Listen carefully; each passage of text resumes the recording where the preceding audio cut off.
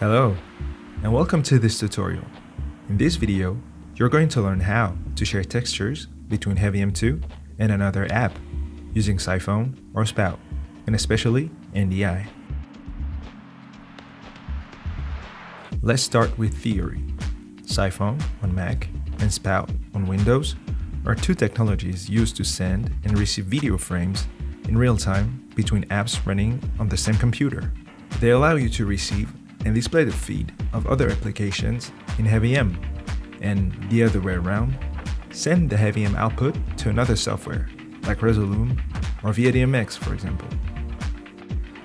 You just have to make sure that the apps are running on the same graphic card of your computer to share textures.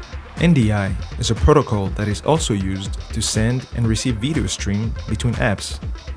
But unlike Syphon or Spout, NDI works through the network. The communicating apps can therefore be on different computers, as long as they are connected to the same network. Even if NDI is possible with Wi-Fi, we recommend you to use Ethernet with a good quality network. In HeavyM, Syphon, Spout, and NDI work exactly the same way. Let's start by sharing a shader from HeavyM to Resolume. To do this, all you have to do in HeavyM is to make sure that the Enable Syphon, Spout, or Enable NDI features are checked. Syphon, Spout, and NDI are already included in HeavyM, so you don't need to install anything. Now, you should see HeavyM as a Syphon, Spout, or NDI source in the application that will receive your texture. Just note that the texture sent by HeavyM is the total resolution of the canvas. To change this size, go to the canvas settings in HeavyM.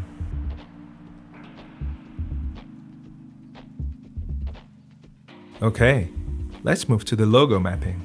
For this tutorial, we're going to animate our logo with HeavyM and After Effects. So here's the setup. We have launched After Effects on this Mac computer, while HeavyM is running on this PC. Note that both devices are connected to the same network.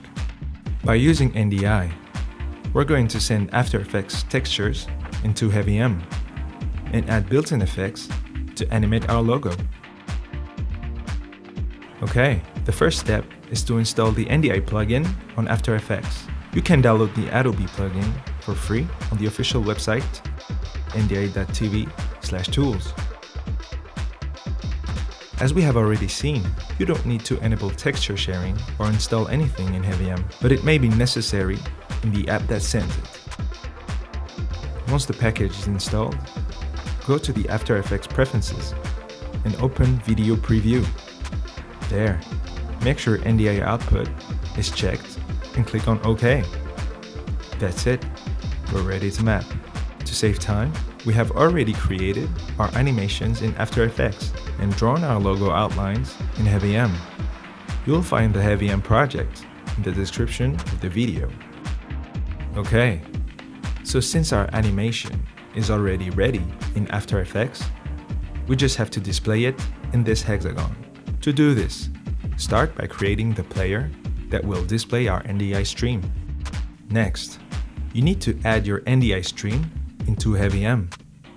Click the plus button in the Sources panel and select NDI stream from the drop-down list. Like any other source, the NDI stream needs to be connected to a player to be displayed on the canvas. First, make sure you have selected your player, then enable the target icon on the thumbnail of your NDI stream. Perfect. Now, open your NDI stream settings by clicking on the cog icon on the thumbnail. In the settings window, select After Effects from the stream drop-down list. That's it. The two applications are now communicating, and HeavyM is receiving the texture sent by After Effects in this player. We have already seen that an NDI stream is considered a source in HeavyM. Well, like other multimedia sources, you can combine it with shaders. Let's try on the sequence too. You have already created your NDI stream to make HeavyM and After Effects communicate, so you don't need to create a new one. Simply reconnect the NDI stream source to the player on your new sequence to indicate to HeavyM that you want to display the After Effects render in this player. Since our NDI stream is displayed in a player, we can apply a shader to it. Let's try this one. Great. We are now adding a shader to a sequence, which will be applied on every visual content of that sequence. For more information on shaders, check out this tutorial. In addition to the shaders, you can also use the built-in effects. In this last sequence, we created a new group with the letters and the shapes of the logo. Let's add some colors to it and see.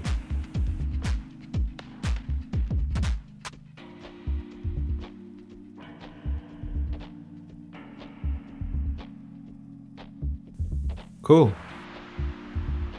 Thank you for watching this video. Subscribe to our YouTube channel for more help resources, or visit our help center to learn more about HeavyM too.